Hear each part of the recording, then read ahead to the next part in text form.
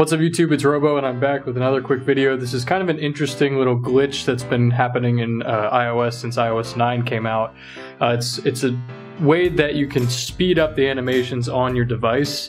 This will work I think on any device that's on iOS 9, even up to iOS 9.3, the most recent version that just came out. This kind of does what no slow animations does. If you've jailbroken and you've ever used that tweak, it speeds up every animation that is on the device. So the way that you get it to work, this works on every device on iOS 9 up to 9.3. What you do is you go into settings, you scroll down to general, then go down to accessibility, then you have to scroll down to assistive touch and turn that on.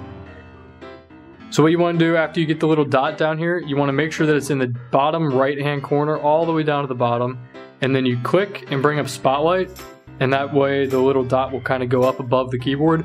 Then just tap again, it'll jump back down, and keep doing that a couple times until you see the little dot jump down really quick, and then you can see that the animations have been glitched. And this will still work. It might take you a couple tries. It took me a little while to get the dot to listen and to keep it going, but once you get it working, you'll see that the animation is much faster instead of like this slow, because you can see here when I open up any app, you can see like a slow fade into the app. That's not what you're looking for. When you get it to work, it's going to instantly blink into the app. It won't even show in an animation. It'll just immediately open.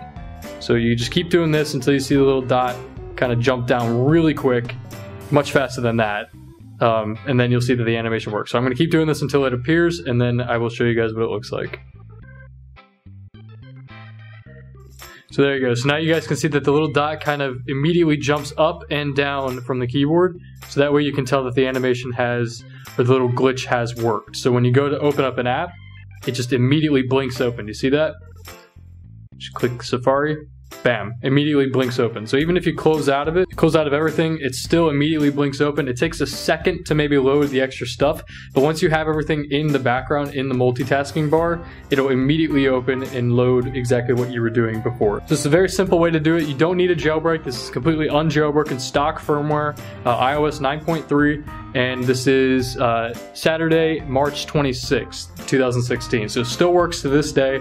Make sure you guys try it out, see what you think. If you hate it, if you want to go back to normal, all you have to do is turn the phone off and turn it back on. That's all you have to do. You don't have to restore, you don't have to do anything like that. It'll fix the kind of a glitch, and then you'll be right back to normal. And if you ever want to do it again, just go back into settings, turn assistive touch on, and then do that little thing and you'll be good to go. Once you get it working, you can turn off assistive touch. You don't need to have that down there anymore.